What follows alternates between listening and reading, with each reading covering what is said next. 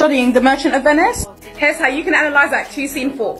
The scene opens with Lorenzo, Jessica's lover, speaking here using alliteration sibilants. He and Gratiano, as well as Salarino and Solanio, are going to help Jessica escape Shylock's house so that Lorenzo will marry her.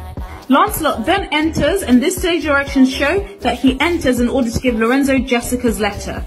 Lorenzo is really happy to hear from Jessica, and he uses repetition of hand here to basically say he's totally in love with Jessica and he's happy she has written to him her plan to escape.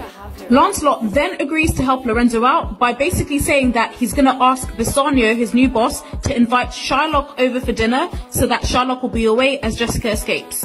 Lorenzo then reads Jessica's letter and he says that it has instructions about how she'll escape. She also says that when she runs away, she's going to steal valuable jewelry from her father's house. She promises that she's going to wear a disguise. She's going to be dressed up as a man to escape. In other words, she'll be Lorenzo's torch bearer.